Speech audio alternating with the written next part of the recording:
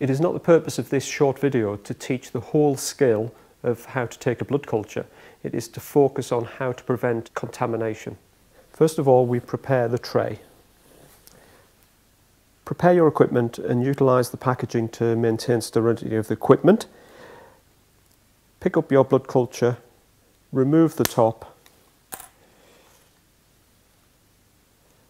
use the chlorhexidine alcohol swab, clean the bottle top for 15 seconds, and once you have finished cleaning the bottle top, allow it to dry and repeat the process for the next one.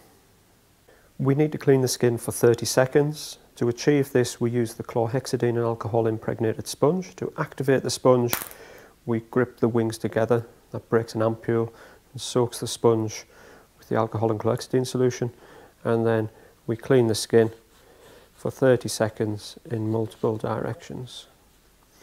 Once 30 seconds is complete, we leave the solution to dry.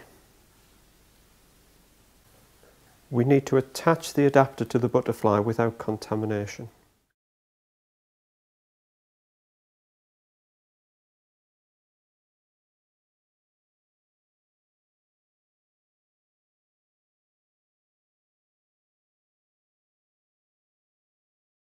Fill the blood culture bottle with 5 to 10 ml of blood. Do not remove the barcode label or obscure the barcode with an addressograph label.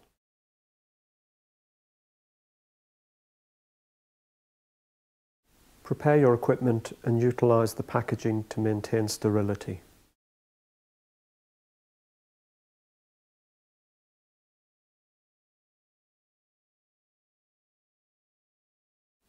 Prior to cannulation, clean the skin with the chlorhexidine and alcohol impregnated sponge for 30 seconds in multiple directions and allow it to dry.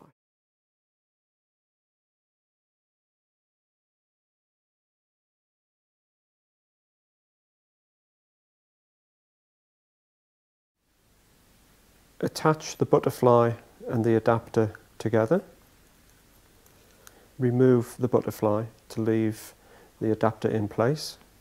Do not contaminate the adapter. Once you have cannulated your patient, secure the cannula and attach the extension. Do not contaminate the needle-free device or the adapter. Join the adapter and the needle-free device together and obtain your blood culture with 5 to 10 ml of blood, using the blue blood culture bottle first. Once you have obtained your blood culture, flush with normal saline and clamp under positive pressure.